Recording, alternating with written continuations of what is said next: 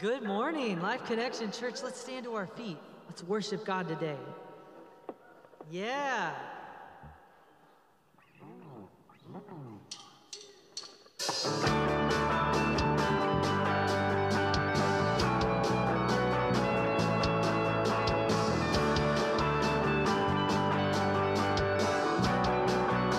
Let's sing together. I believe there is one salvation, one way that leads to life, one redemption, one confession. I believe in the name of Jesus Christ. Hey, I believe in the crucifixion. By his blood I have been set free. I believe in the resurrection. Hallelujah, his life is destiny. Oh, praise to God the Father. Oh, praise to Christ the Son. Oh, praise to the Holy Spirit. Our God has overcome. The King who was and is and evermore will be. In Jesus' mighty name I believe.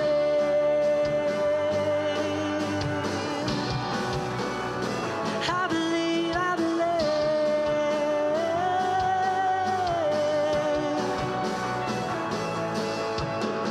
I believe in the hope of heaven. He's preparing a place for me, far beyond what hearts imagine. Eyes have heard and eyes have seen. I believe that a day is coming. He's returning to claim his bride. Light the altar, keep it burning. See the Lamb who rose a roaring lion. All praise to God the Father. All praise to Christ the Son. All praise to the Holy Spirit. Our God has overcome. The King who was and is and evermore will be. In Jesus' mighty name I believe.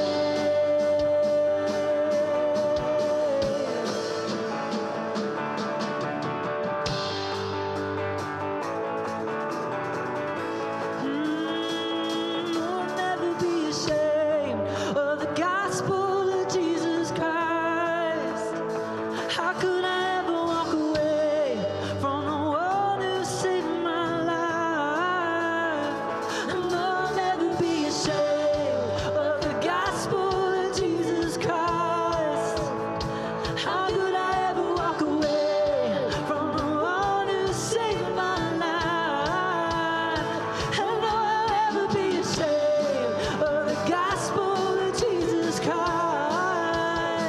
How could I ever walk away from the one who saved my life? All praise to God the Father.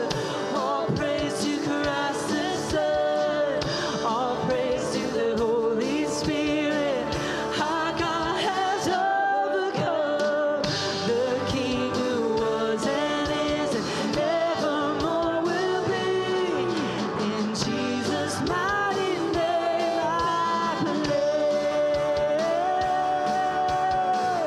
All praise to God the Father. All praise to Christ the Son. All praise to the Holy Spirit. Our God has overcome. The King who was and is and evermore will be. In Jesus' mighty name I believe. In Jesus' mighty name I believe.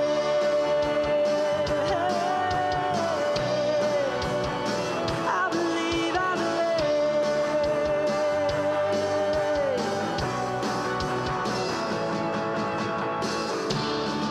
Somebody give a shout of praise today.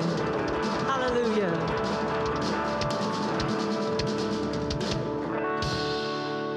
Well, Welcome to Life Connection Church. Y'all, I'm so excited to see you today. We're going to sing together.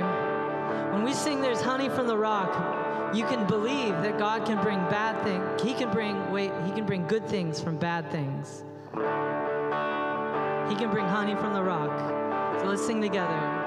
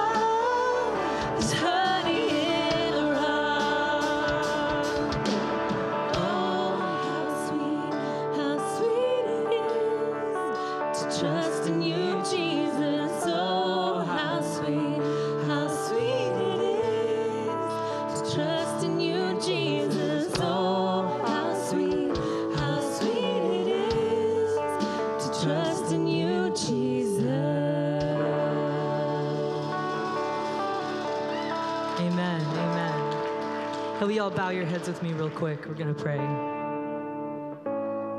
Father, you're so good. God, we know that whatever hardship we're going through, God, you're going to bring us through it. You're not going to keep us in the valley of the shadow of death. But we will get through it, God. I pray for anybody who needs a touch from you, God. They need to hear from you today. Lord, their ears are open to hear you, God.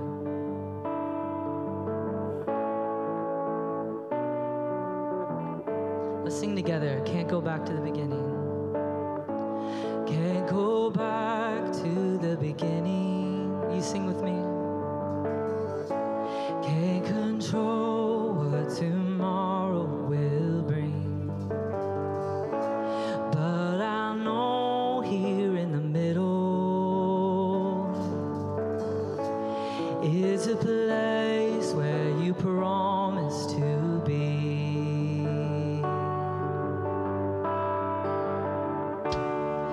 I'm not enough unless you come. Will you meet me here again? 'Cause all I want is all you are. Will you meet me here again? Jesus.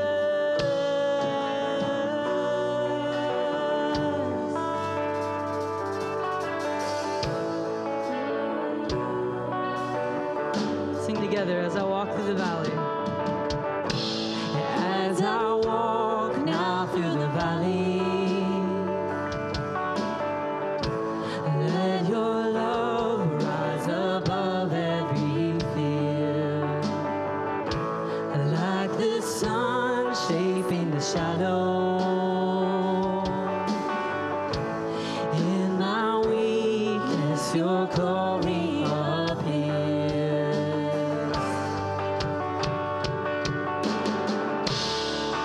I'm not enough unless you come. Will you meet me here again? 'Cause all I want is all you are. Will you meet me here again? I'm not enough unless you come. Will you meet me here again? 'Cause all I want is all you are. Will you meet me here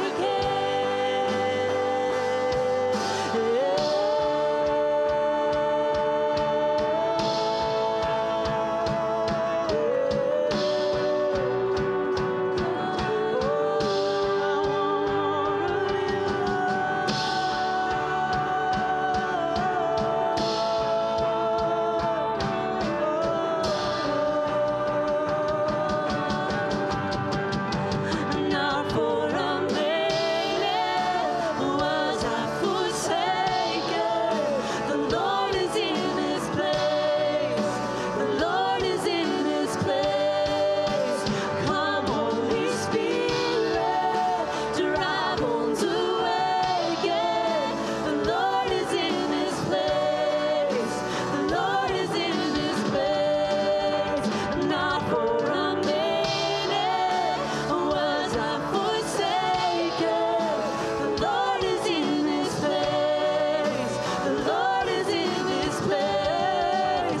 Come, Holy Spirit, dry bones awaken. The Lord is in this place. The Lord is in this place.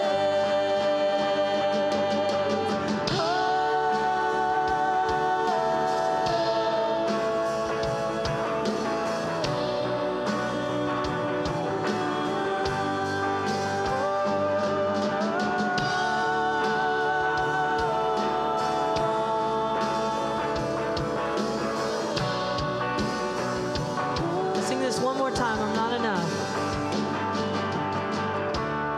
I'm not enough unless you come.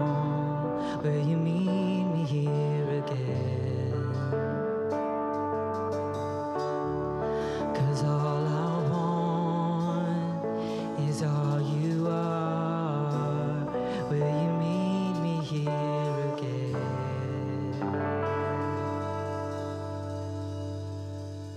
Amen. Amen. Y'all take a seat.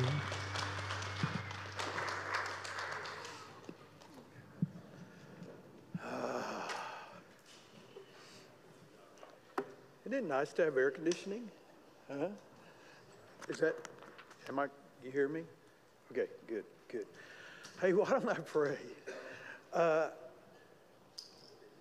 going to be talking today about hearing God. And I would say two questions that I hear more than anything, first as a Christian counselor and then as a pastor, is how can I hear God?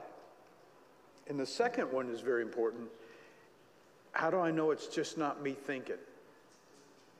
So we're going to be talking about that today, because the key to it all, just like we talked about failure and God making a success last week, and we talked about the Holy Spirit the week before, the power that comes through that, and in all things we do for Christ, God has the ability to multiply it out if you're under the power of the Holy Spirit.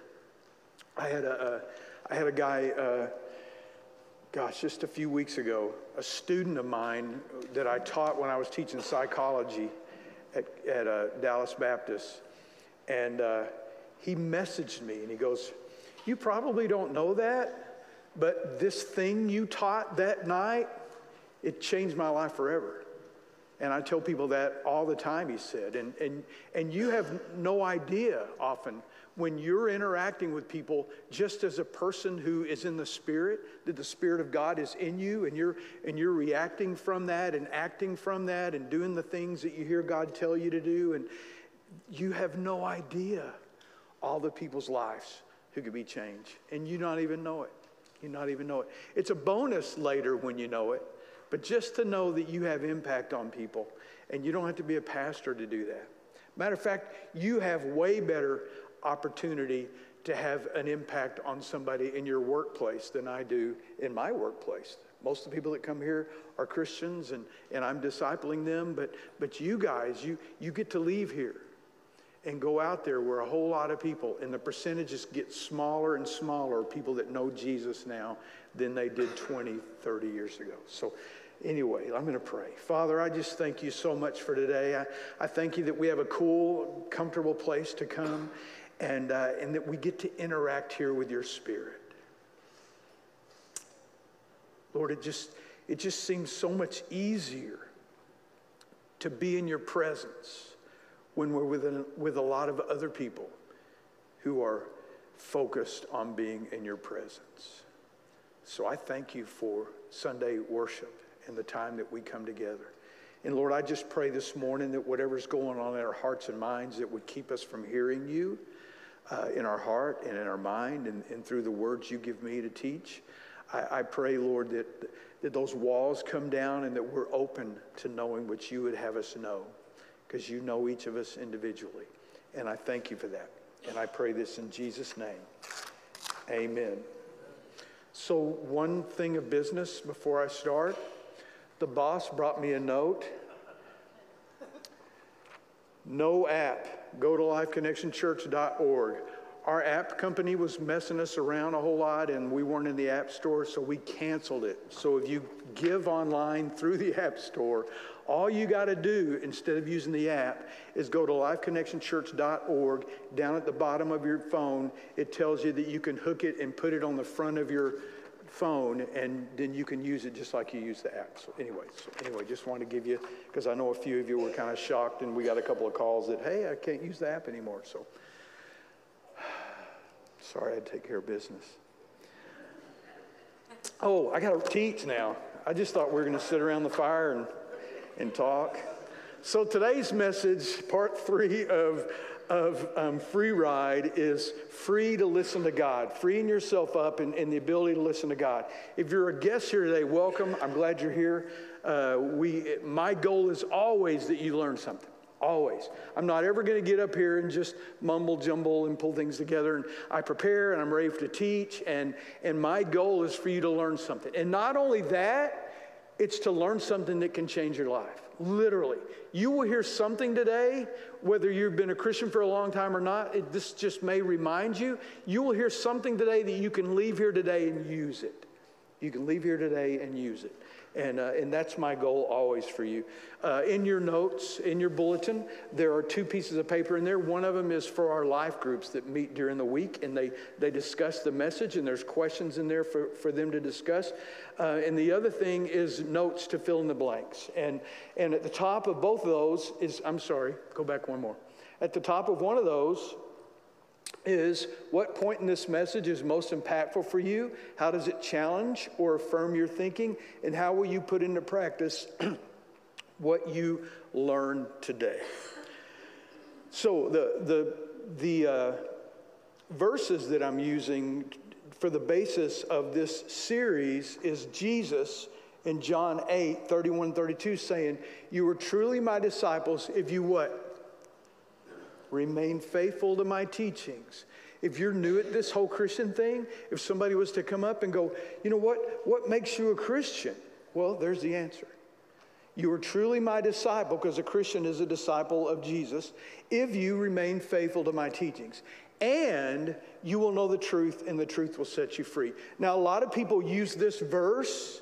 As a, you hear John 3:16, and you give your life to Christ, but we live a life for freedom. And that's what we're talking about in this message series. All the things we do, the Holy Spirit that comes to us, it sets us free and enables us to minister to people in Jesus' name. Now, in a relationship, would you say that conversation is important? If you think conversation is important, raise your hand. And if you're a guy and you didn't, that's why your wife just hit you in the ribs just now for that happened. But in any relationship, and I know, Lisa, I'm going to talk about us for just a second, because we've been around for a while, and Nick's going, "No, don't talk about." So here's how our conversations go, because we converse pretty well. A couple of weeks ago, I saw a study that said the average married couple spends 27 minutes, I know what you're going to think, every hour, 27 minutes in meaningful conversation a week. You're going to start counting, aren't you? You're going to start counting. 27 a week. Now, I used to be a therapist, so I know that you can do less than 27 a week. You're not getting along real well, but you can do it. It's easy to do that when you're just going through business. So Lisa and I were average night. We're sitting around, and we're sitting in the living room, and we're making eye contact, and we're talking about things, and then somewhere in there, before too long, I get distracted. I get distracted because of something on the TV, or I get distracted because she never gets distracted. But I get distracted, and then I get up and I go into the kitchen to get a snack, and I'm within hearing distance, so I can hear whatever she's saying. By the way, when I'm at a distance and I say "huh," don't ever say "huh." That's not a good thing. She keeps talking, and then I throw in an "uh-huh" and all, and then there comes a break in the conversation. Then I sneak off into the bathroom or whatever business I want to take care of, and I'm thinking she's finished talking to me, and I hear,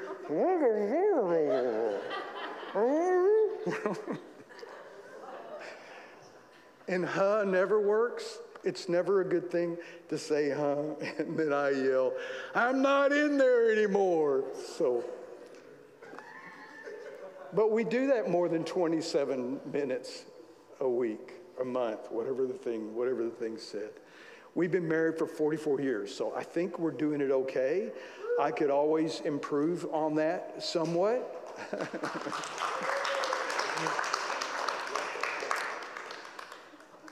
I saw an article this week that said this in addressing the 27 minutes of meaningful conversation. Because I posted it on Facebook, and everybody went, "What's meaningful conversation?" No girl said that. No female said, "What's meaningful conversation?" Every male went, "What's meaningful conversation? Is the Cowboys, is that a meaningful conversation?" So one article says that things you should talk about every day. Now, men, if you want to make a good impression, get your pen and paper out right now and make this list. And I promise you, if you do this all the time, she's going to go, stop talking to me. You talk too much. But this article says this: every single day you should sit and talk about your goals. That sounds like your boss at work, doesn't it? You should talk about your hardships. You should talk about health.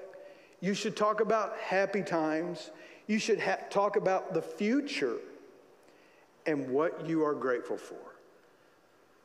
Now, I sat there this morning looking at these lists going, so do we talk about them all at the same time, or do we talk about it some in the morning? Which one's a morning one? Which one's an evening one? But there are people apparently that do this. I just cannot believe that possibly happens. But if you wrote that down, men, that's a good thing for you to go to and talk about. So how good, here's the question for you. How good are you at listening to God? Because to be honest with you, when I look at the way I get distracted from the woman that I love so much, and I love talking to her, and I love listening to her, but when I look and see how distracted I get sometimes with Lisa, I think, whoa, I get way more distracted when I'm talking to God, right? Are you guys with me? You know how hard it is to talk to a spirit? And the key to us listening to him is getting our heart and our mind and our spirit in the right place. And getting your spirit in the place in the first place means giving your life to Jesus Christ. Because when you give your life to Jesus Christ and you become his disciple and you remain faithful to his teachings, what you have with you all the time that you can tune into any time is the Spirit of God. At work, on the phone, in the middle of a fight with your spouse, anytime you tune in, all of a sudden you have a power that you don't have on your own as a human being. Because if you filter everything you're doing through the Spirit of God, and I'm going to talk about how to do that better as we go along, it just makes life so much better. And a lot of us don't even go looking for the Spirit of God until we've been away from him so long that we don't even feel him near. And I think that is the biggest bonus by far besides our salvation, that we have that ongoing connection, that spiritual antenna that someone who doesn't know Jesus Christ doesn't do. But I hear from people all the time and they say, I really don't understand the Bible. And how can I hear God talking to me?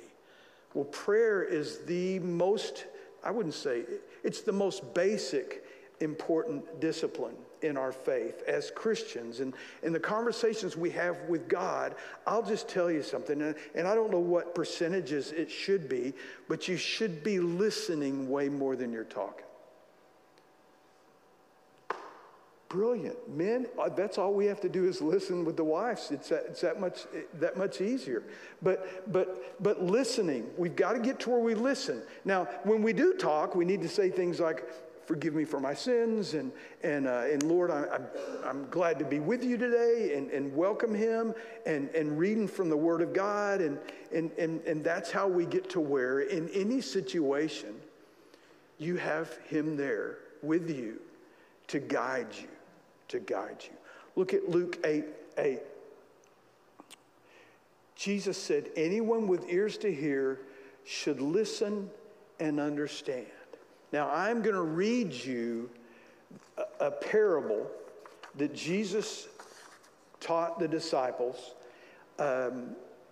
on listening to the Spirit of God and learning how to do that, and then we're going to go from there. It's just a few verses, but it's Luke 8 verses 4 through 15. 4 through 15. One day, Jesus told a story in the form of a parable to a large crowd that had gathered from many towns to hear him. A farmer went out to plant his seed, Jesus said. As he scattered it across the field, some seed fell on the footpath, where it was stepped on and the birds ate it. Other seed fell among rocks. It began to grow, but the plant soon wilted and died for lack of moisture. Other seed fell among thorns and grew up with it and choked out the tender plants. Still other seed fell on fertile soil. This seed grew and produced a crop that was 100 times as much as had been planted. When he had said this, he called out, "Anyone with ears to hear should listen and understand," Jesus said. His disciples asked, What does this parable mean? He replied, you were permitted to understand the secrets of the kingdom of God, but I use parables to teach the others so that the scriptures might be fulfilled. When they look, they won't really see. When they hear, they won't understand. Verse 11. This is the meaning of the parable. The seed is God's word. The seeds that fell on the footpath represent those who hear the message, only to have the devil come and take it away from their hearts and prevent them from believing and being saved. The seeds of the rocky soil represent those who hear the message and receive it with joy. But since they don't have deep roots, they believe for a while and then they fall away when they face temptation. The seeds that fell among the thorns represent those who hear the message, but all too quickly the message is crowded out by the cares and riches and pleasures of this life, and so they never grow into maturity. And the seeds that fell on the good soil represent honest, good-hearted people who hear God's word, cling to it, and patiently produce a huge harvest. Jesus said, the wind blows wherever it wants, just as you can hear the wind, but can't tell where it comes from or where it's going, so you can't explain how people are born of the Spirit. I think what we have to be careful of with our thoughts about the Holy Spirit is He's there to be counsel. Matter of fact, when Jesus was getting ready to give his life, he's telling his disciples, I'm going to leave, and when I do, I'm going to send you a counselor. I'm going to send you somebody that's going to help you understand the word. I'm going to send somebody that's going to help you have wisdom. It's going to help you be everything that you need to be. Now, I will tell you, it's very hard when you're talking to a friend to explain the Holy Spirit if the friend doesn't know the Holy Spirit. As a matter of fact, I'd be willing to bet, well, I've seen it for years. There are people that sit in churches every Sunday, and they've never had that fertile soil to grow the Spirit in them. So what happens is they take a faith like Christianity, which is paid for by Jesus, his life, and they turn it into a book of rules, just like every other religion that's out there. And that's what we have to be careful of. We can't focus so much on the rules without using our spiritual antenna to allow the Holy Spirit to teach us the things that we have to. So it's the condition of the heart and the condition of the mind. And to start off with, the absolute best way to understand what God is saying is to hear God through the Holy Scriptures. Remember, I told you one of the questions that people ask me all the time is, I just don't understand the Bible. Well, I would tell you two things. If you have a King James Version Bible, you probably need to upgrade to a more modern one that you can understand a little bit better. I actually heard a person say one time, well, the King James was good enough for the apostles, it ought to be good enough for me. It wasn't written to the 1300s, so the apostles were way gone by then. So you're reading something written in the 1300s. So Timothy, Paul writes to Timothy, he says, all Scripture is what?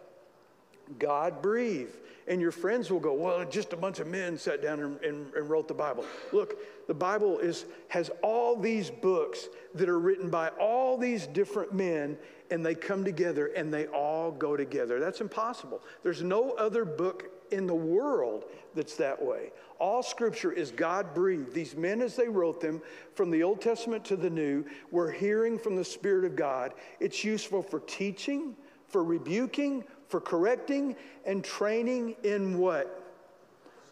Righteousness. Well, I can't be righteous. I'm a human being. I'm not Jesus. No, the Holy Spirit, Jesus makes you righteous. Now, are you living righteously? That's the question. If you've accepted Jesus Christ as your Lord and Savior, you've been made righteous. But are you living a righteous life? And that's where you go here. That's where you go here. Jesus said, remain faithful to my teaching. That's how we get to the righteous living. And then verse 17 said, so that the servant of God may thoroughly be equipped for every good work. Gosh, here's something if you've never been there before. If you've never done anything more than just going to church, and a lot of people, I'm not saying anyone in this room, but a lot of people go to work and no one knows their faith, and they never share what God is doing in their life with people, and they struggle with that.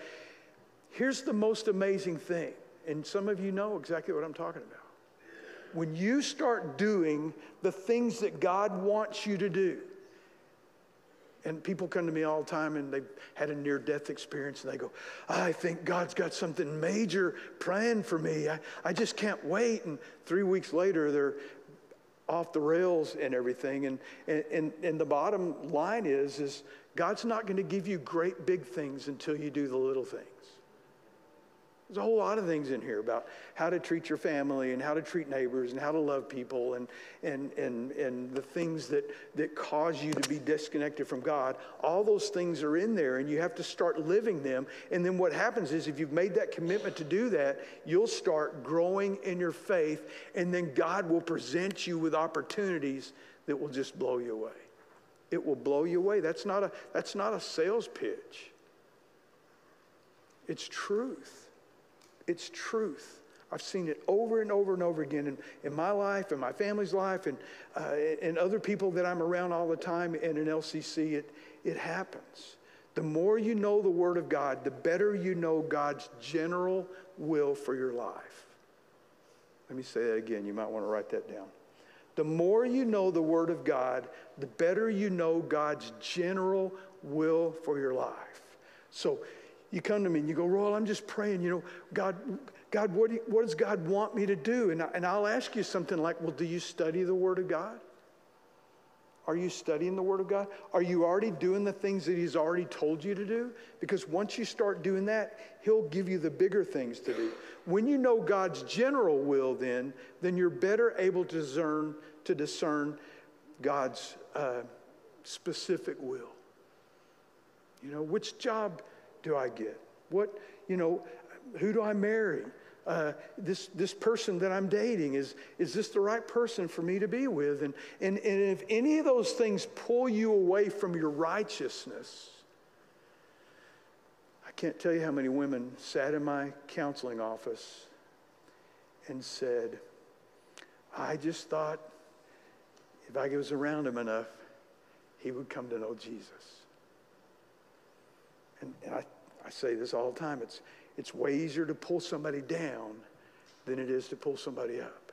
And it's much more easier to pull somebody down when they're desperate. By the way, don't ever be desperate when you're looking for a mate, because the desperation will override the rest of it.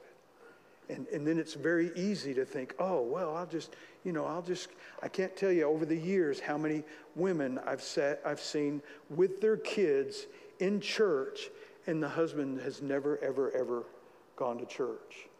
And you know who has the biggest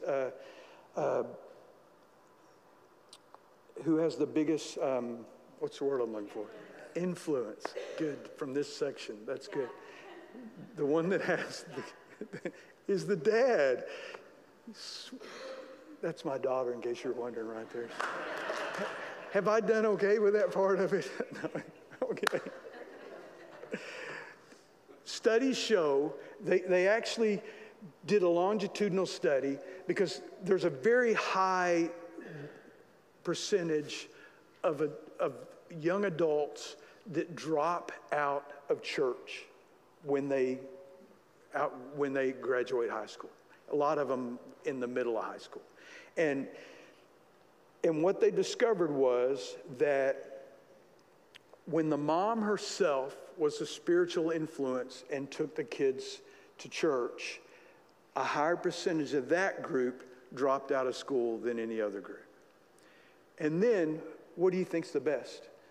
When the man and the woman are both churchgoers, then that's the second highest group.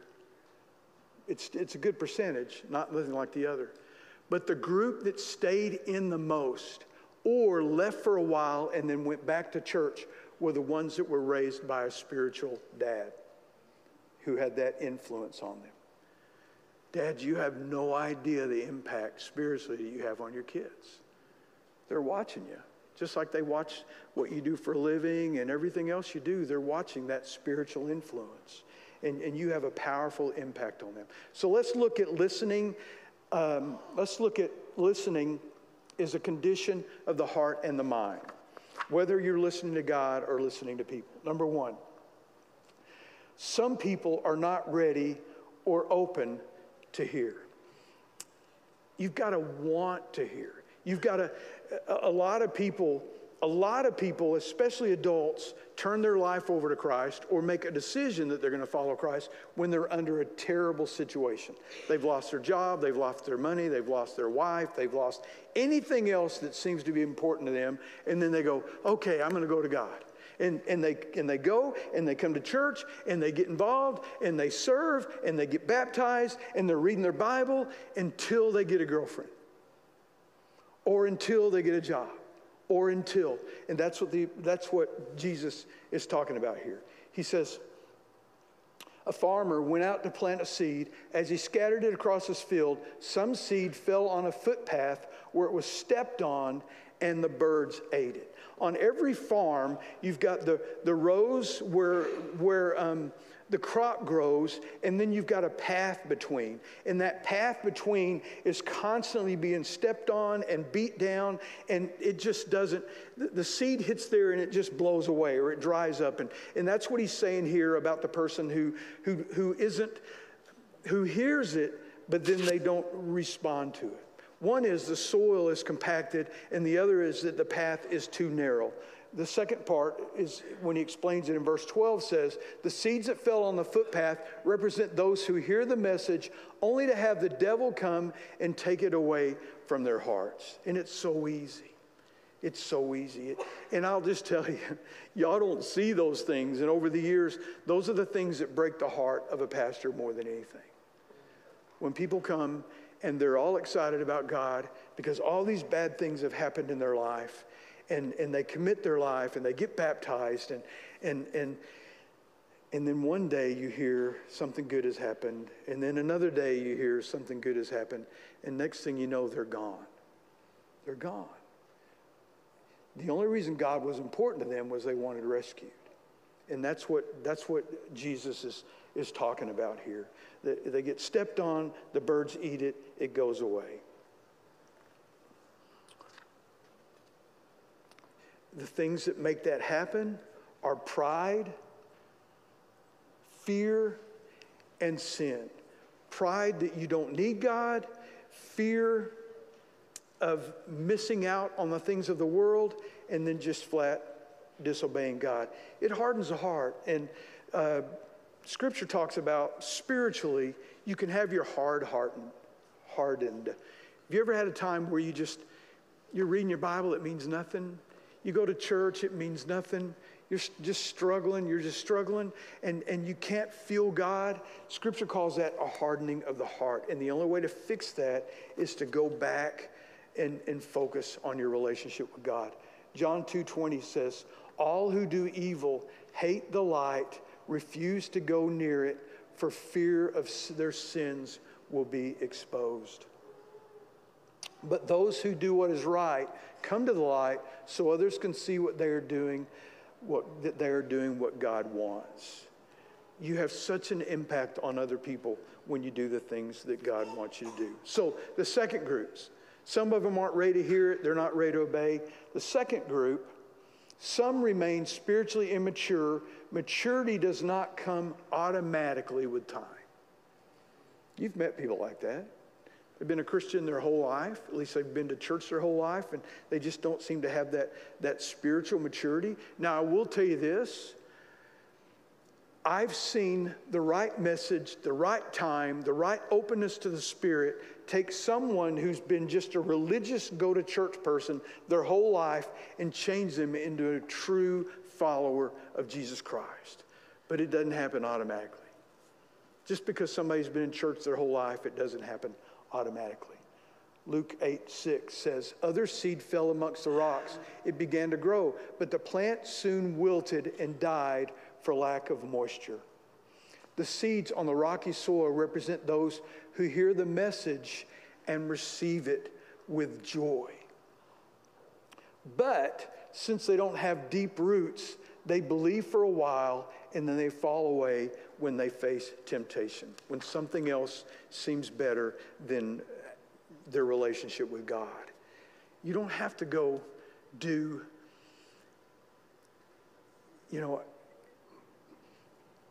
I've told y'all this before. I don't know how many gym memberships that I've bought over the years. And you don't have to raise your hand up, but I know almost all of you in here are in the same boat that I am. And the work is so hard that you get in there and you get after it, and then the next thing you know, you're just going, man, I don't want to get up early. I don't want to do that. I want to eat a milkshake. Just all of those kind of things mess with you, and that's what happens with us spiritually. We get into it and we start working at it, and we do like, I'm going to read my Bible for an hour a day. I'm going to do this. I'm going to do that. And before you know it, you kind of start backing off. It messes with your spirit. It messes with your reading the Bible. You need Christian friends. How many Christian friends do you have? One of the main reasons we have life groups in our church is there's a lot of nice people here, right? I mean, you know what I hear from guests all the time? Your people are so nice. They said hi to me there. They said hi to me in the bathroom. They said hi to me when I was walking down the hall. When we came in, I got hide all the way here. And that was just awesome. But those aren't our real friends, right? The reason we have life groups is it's a way for us to come together and be friends and learn from each other. Learn from each other something besides partying or whatever else we do out there with our friends. It's important that we have our Christian friends, and it's important that we have our church. I keep reading a new article almost every day about the people that have fallen away from church during the pandemic. The number one reason they give is, I just lost the habit. I just got out of the habit. Now, how sad is it that it was just a habit, right? How sad that it's just a habit. It's easy to lose a habit. Number 3, they focus on God instead of themselves. Focus on God instead of self. Other seed fell among the thorns and grew up with it and choked out the tender plants. The seeds that fell among the thorns represent those who hear the message, but all too quickly the message is crowded out by the cares and riches and pleasures of this life. When my kids were little and played sports, Nick played baseball over here in Euless, and Brooke played soccer, and all the sports leagues had a rule. You couldn't practice on Wednesday night or play games on Wednesday night or Sunday morning. That was the rule. If you were a coach and you did it, you got penalized for that. Nowadays, there are so many things that people do on Sundays. And we have to decide. It's funny because one year Nick was on this team, and there was a big tournament that we were in, and Nick was a catcher on the baseball team. And we played on Saturday, and then the coach came to us and said, okay, y'all, our game is tomorrow at 9 o'clock in the morning on a Sunday. And I went to the coach and said, hey, Nick's not playing and missing church on Sunday. And the coach was like, oh, he was shocked. He was just shocked that I would say that, because Nick loves to play and he's a good ball player and he's one of their ball players. Well, guess what happened? Later on, they called and said, hey, we got the game moved till later on in the afternoon. See, we want so bad for our kids to experience certain things, and the best thing for your kid to experience is growing up in a Christian church and having friends there that believe the same things that they believe. And it's so important for that. And I know it's hard because we think all these other things in the world are so much more important. And that's what happens when we don't make God the most important thing. And so they never grew into maturity. We've got to focus on, when we focus on ourselves, these are the things that we struggle with or look forward to. Anxiety, depression, we look for pleasure to make us feel better. We get our feel-goods from people, and then we get our feel-goods for religion, but we don't necessarily have the relationship. We have to remove the distractions for that to happen. And then number 4, trust and commit to obey God before you know what he asks. You want to know one of the things that changed me more than anything? Was when I said, okay, God, I'm going to do what you want. I've told you all this before. People will come to me and they'll go, I really want to give my life to Christ, but I don't want to have to go to Africa. And I'll go, you don't want to have to go to Africa? No, I don't want to give my life to Christ, and he sends me to Africa. I don't want to be out in the middle of a tribe somewhere and have to give my life and all that. I'm going, dude, I want to promise you something. Let me promise you something. If God is sending you somewhere, you will be so ready to go. There's no way if you knew me in my 20s, there's no way in the world that goofy guy would end up being a pastor. There's no way in the world that he would plant a church. There's no way in the world he would have got an awesome wife like Lisa. You know? But that was God. That was that commitment that I made, and God blessed that, and it just goes from there. And again, though, it's going to start off with little things. For me, biggest life change for me was after giving my life to Christ at 26 years old. They asked me to teach 11th grade boys Sunday school. These kids knew more about the Bible than I did. And it scared me to death. And I told the guy, I said, I'm pretty new, and I just committed my life. There's just no way. There's just no way. And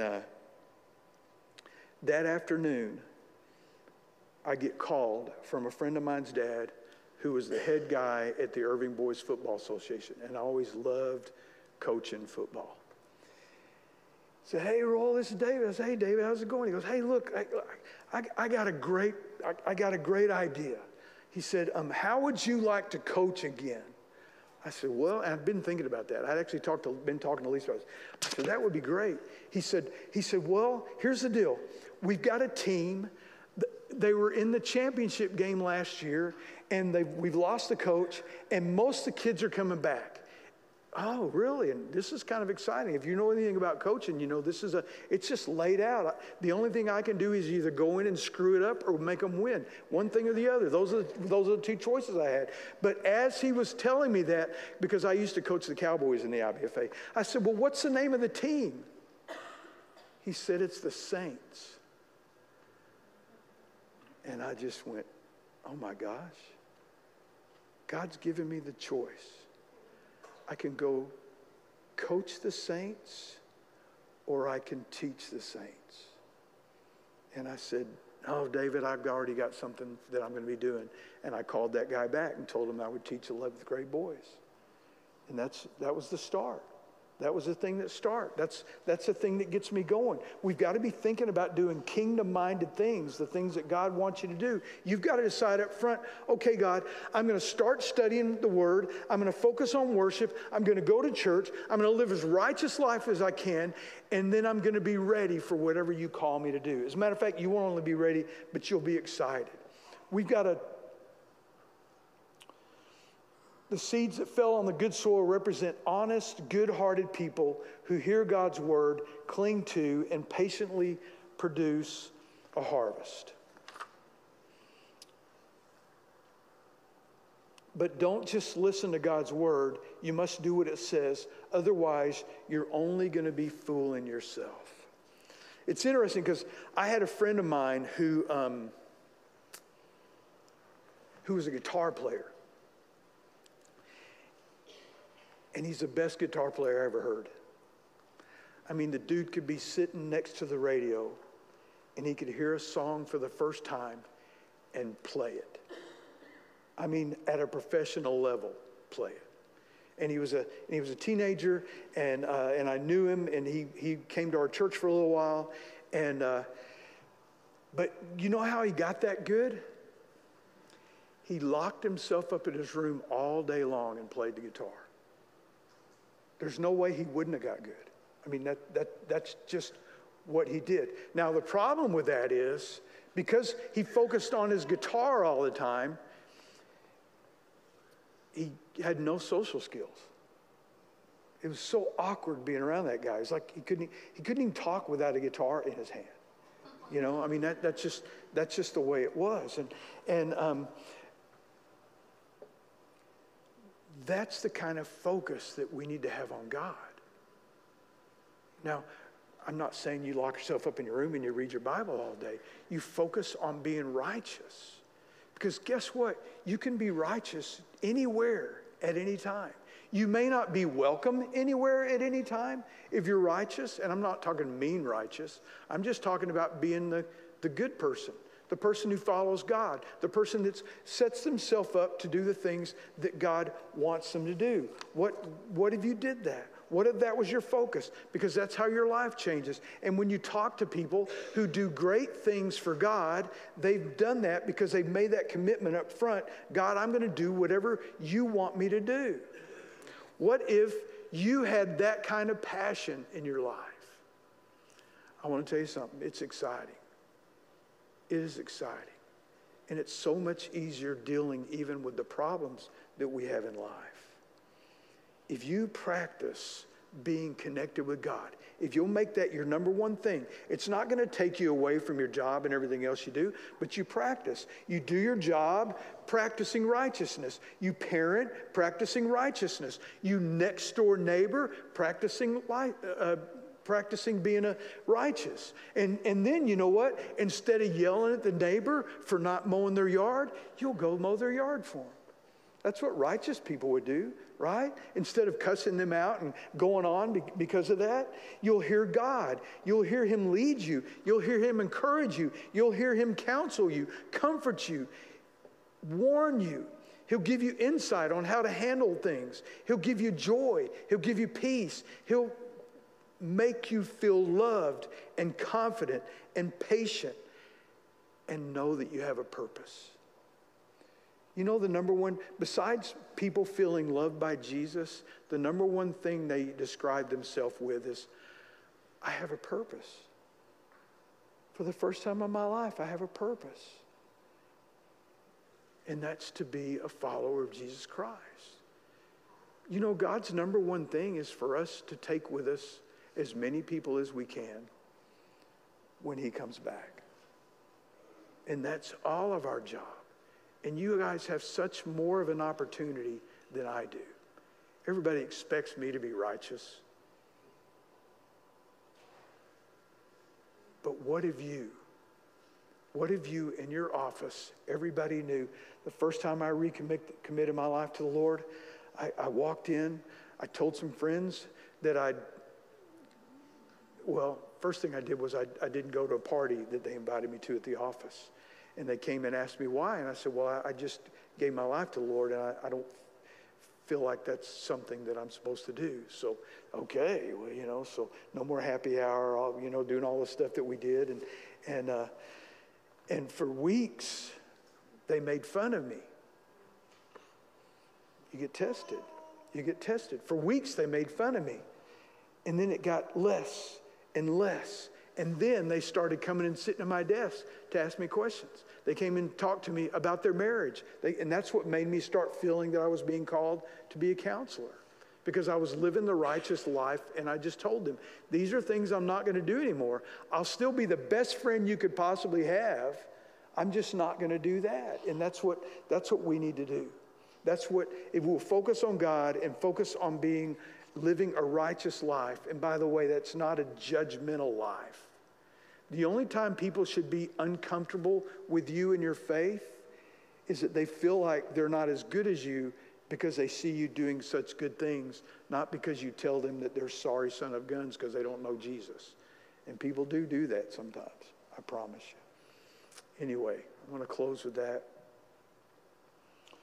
Are you living the righteous Jesus follower life? That's the question today that we should take home with us today. And after the service, I'll be back there in the back if you want to come talk. Maybe you've never been baptized, and all of a sudden you're sitting there thinking, you know, the number one thing to do to show my faith is to get baptized. Come talk to me about that, or you can put it on your Connect card, or maybe you're wanting to get more involved at Life Connection Church, or maybe for the first time ever, you really want to commit your life to Jesus Christ. And all you have to do that, well, all you have to do, that sounds minor, doesn't it? You just have to believe that Jesus is the Son of God and that he died for you and me so that we can be forgiven for our sins and be righteous and then live that righteous life. It's nothing special you've got to do. He's already done it. You don't earn your way. You don't get points. You don't have to have enough hearts to get to the next level. You just live out your life of righteousness. Let me pray. Father, I just thank you for today. And I pray, Lord, if there's anyone in here today who doesn't know you, or they know you, but they haven't made that personal commitment to you, that today be that day. And Lord, I just thank you for Jesus. I just thank you that we don't have to pass a test to follow you. We just have to give our lives to you. Make you the leader of our lives. And I pray for anyone in here today, Lord, that wants to do that today be the day. Lord, I lift us up as a church, and I pray that as we leave here today, we're committed to living the righteous life. Not perfect, but the best way we know how, being the person that you want us to be. I pray that for all of us. And I pray this in Jesus' name. Amen. Thank y'all very much. Now.